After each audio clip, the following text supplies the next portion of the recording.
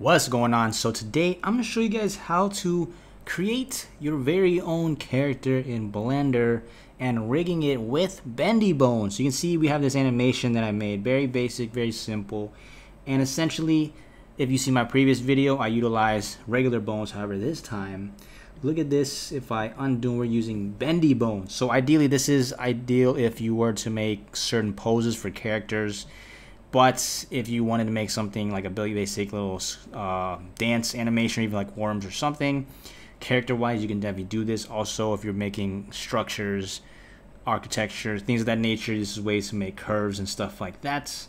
But as you can see, you can go crazy with this. So without further ado, let's hop into Blender and let me show you how I made this. So here I am in Blender. I'm using version 3.2.0.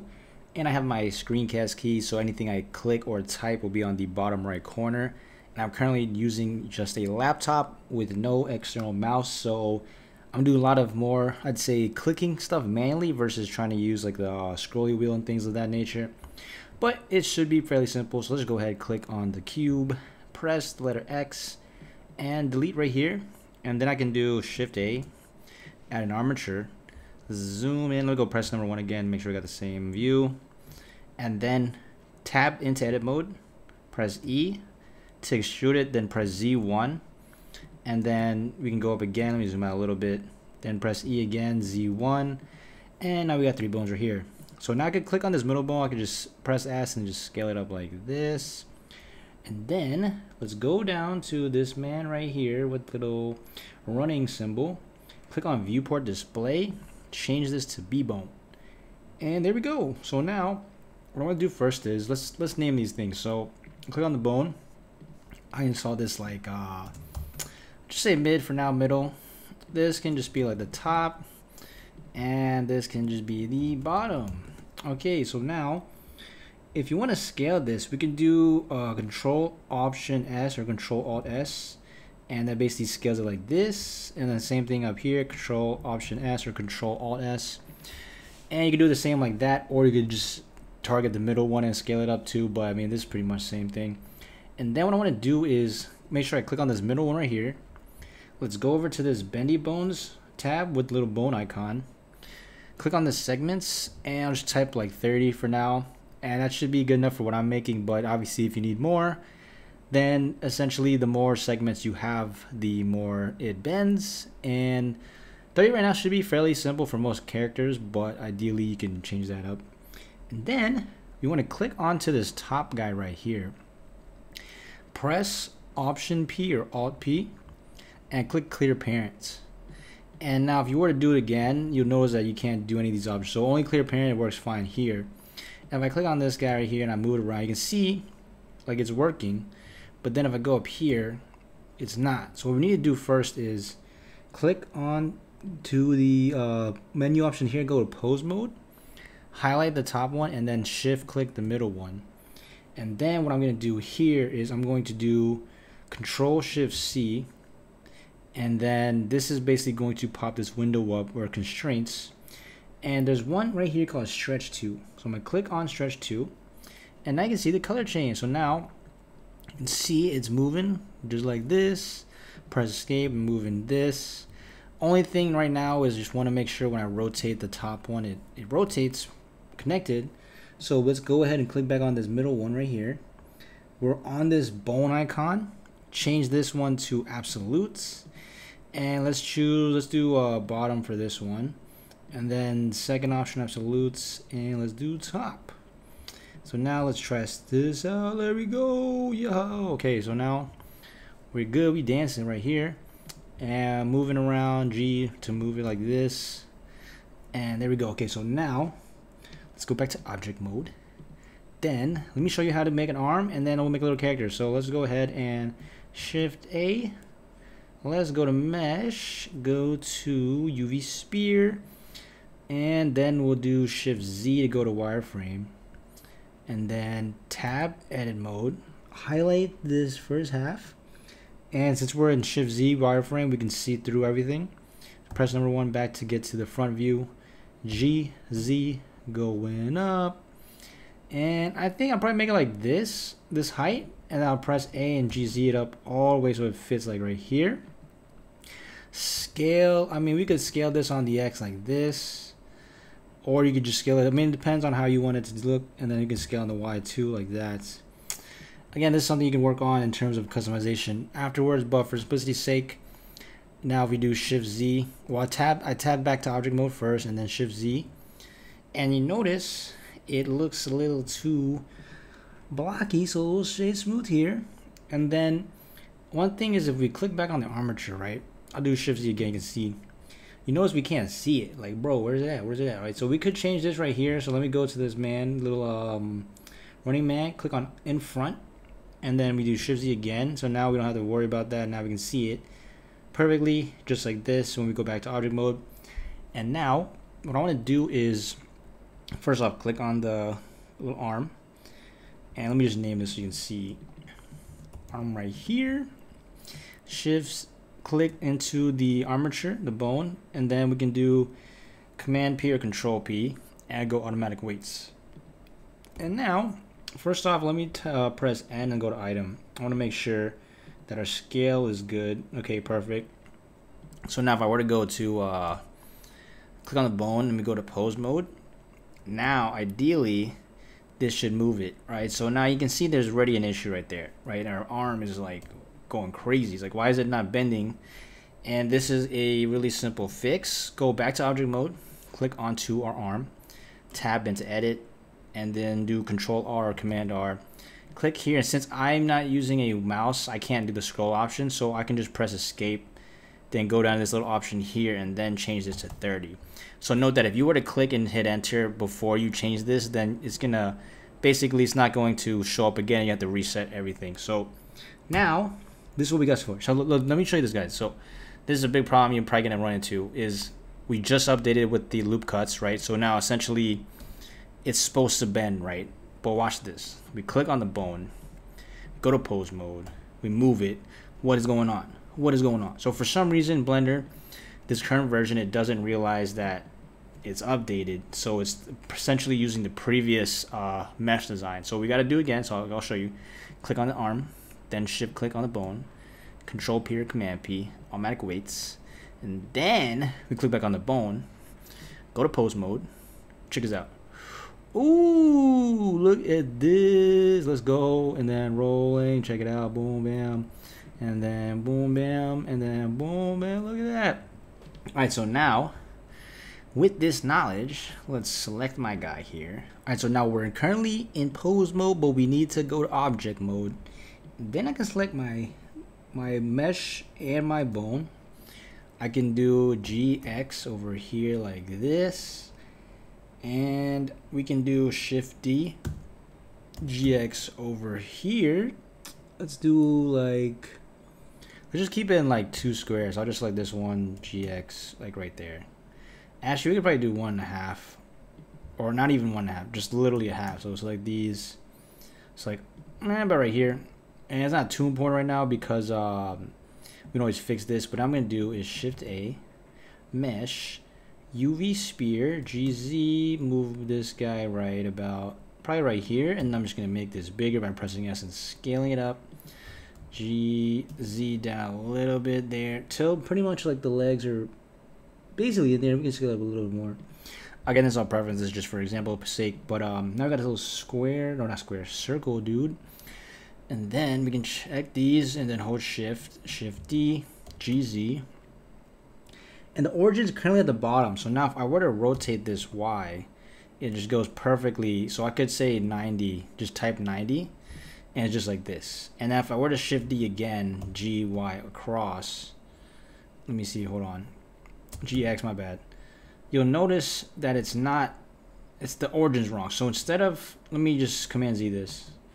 So for just Command Z to make sure you only have 1, 2, and then 3 armatures. Select this one again, so this guy right here, Shift D, so now we have essentially another one, but press escape, then rotate Y and do -180. So now you can see it's fully, the rotation is good now. So now we can do GX like this and place this wherever you please. And then that's what we got so far. And now what we can do, we can actually probably move these arms a little bit more. So let me do GX like probably like right here. Shift click these GX like right here. And then we can make our man dance. All right, so now what I'm gonna do, since this essentially is bendy bones, it's probably not ideal to make full-on animations, at least with this design. The previous video on my channel, if you want to check that out, I'll put it on my description, or you just simply check my previous video.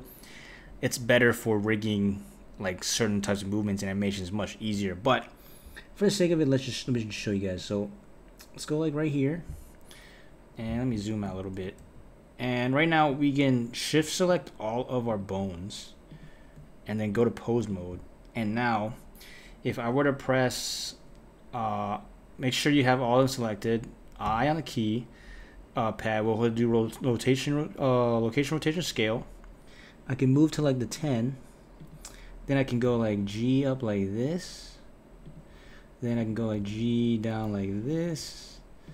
I can probably rotate like that, rotate like this, press A. So when you do it in pose mode, it selects all the bones. Press I, set the keyframe. So now look at that. And then what I could do is click on this guy, shift D, and just drag this one over. So now I got this like got this like little dance move. So now if we go to 30, I can move it down like this, then move it like this, and then click here, rotate it probably inward, maybe rotate it inward. Select all of them by pressing A, press I, rotation to scale. So now it goes from like here, and then I'm probably gonna shift D this keyframe right here. So now it's basically like this. And then ideally, if we were to change this end to like 41, it should play like a continuous, but it looks like right here it stops. Okay, I see. Okay, so what I need to do is, let's do 51, and then let's do probably shift D this one over here. Let me see. All right, no, that one's, so it goes up. Let me check. So it goes up, back, up, back, up, and then back. Let me see, hold on. So it looks like it's running. Oh, it's already going up. Okay. So this one should actually be, delete this one. It should probably go like that. Yeah, so I'll do this 31 now instead. And let me see how that looks. 1, 2, 3. And so it's a little laggy. So right now, technically I could delete and go up, back, back. So yeah, I should technically stop it on 31. That should fix this issue. So let me just delete this one and then delete this one. So this should run the full cycle right here. Yeah, okay, see. So now my man's dancing like this. Now it's not perfect obviously, but definitely you guys can make something out of this. But for now, let's go here and let me do shift back left there like this. Go to object, click on my spear, and let's go to, let's see, go to the world little icon, click on new, and this is basically where you change the color. So I click on this final one, render. Let's do, what should I do? Red man, pink man, blue man. Let's do blue man. So let's go like blue here. And then let's just basically copy this material to everything. Just like this. And the thing is, once we get rid of the bones and the like final, then you won't be able to see this. But we can do shift A, mesh, plane, scale. Let me go like this. Scale like this. Let's make it even larger. GZ down. Probably. Actually, I'll keep it like this, and then we'll move our guy physically up. GZ up like this, and then click on our plane tab. Click on this middle edge select. Shift click these two. Then technically I should click all three. Then extrude by pressing E and Z. Just go up as high as you'd like, and then we can press Z with the camera. Shift little uptick, left uptick next to the 1, and now we can get our man's probably like right here maybe. And I'm doing shift W to move it around. So I'll probably go like this. And then let's go back to object mode, make sure we're good. So now we got dancing like this. Okay, so now, see, it looks a little weird because we have the keyframes. So let me see how it looks like without the keyframes. Yeah, there we go. I actually want to hide this a little more. Okay. See, so now it looks a little more natural, but it's not perfect, but, you know, it is what it is. And then we can go here to lighting, GZ up here. Let's make it like, I don't know, 3000 maybe.